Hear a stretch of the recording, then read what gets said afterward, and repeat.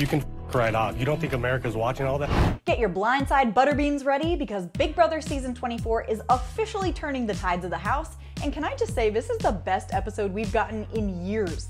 Now, did it all spark because Daniel and Nicole were being, like, absolutely disgusting to Taylor? Yes, it's not ideal, but the leftovers are here, and I haven't been this hyped over an alliance in years. That ends today. Okay, let's get into Wednesday's episode because I am, like, so excited. So much happened. I'm Anna Rumor, and this is Pop Culture Social Call. Okay, last we left off, Turner won HOH. He put up Festy Besties Michael and Brittany, kind of expecting Michael to win veto and take them down so that Nicole and Taylor could go up and the house could get Taylor out. You know, business as usual, the house hates Taylor for like no reason. Taylor's own Festy Bestie, Nicole, actually wants her out. Well, she wants whatever power comes from not having a bestie in the house. And Amira is lying to Turner saying that Taylor wants to target a guy next. It's all looking good for them until Alyssa lets her goo-goo eyes for Kyle turn into spilling news about the girls' alliance, and Joseph turns 25, his prefrontal cortex fully takes in everything that's happening in the house. We're gonna flip the script. Dude, we could. Joseph, Kyle, Monty, and Turner are suddenly like, wait a second, with Pooch getting blindsided last week, it's the girls who have the number in the house. And if we take Taylor out, it only helps them because they really hate her. They realize they need to get someone like Amira out, a strong competitor, meaning that if and when Michael and Brittany come down, Amira and Terrence should go up instead. Then if they bring in Michael and Brittany and Taylor, boom, they flip the house.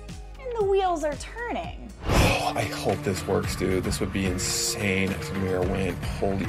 Next up, we've got veto selection, and it's Turner and Jasmine, Michael and Brittany, and Taylor and Nicole playing.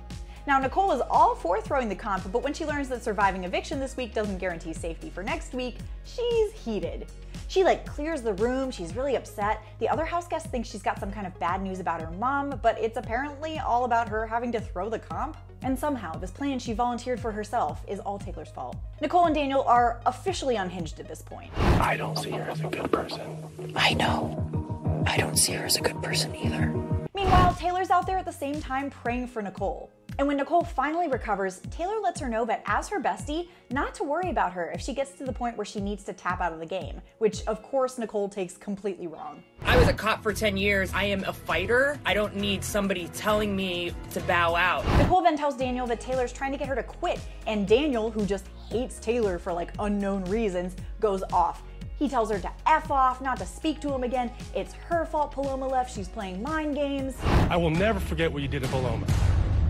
You think she didn't spiral because of you? You didn't add to that? And now you're trying to do it to Nicole? It is disgusting and totally unwarranted, but it did give us this iconic moment. From this point on, just stop. With the lays?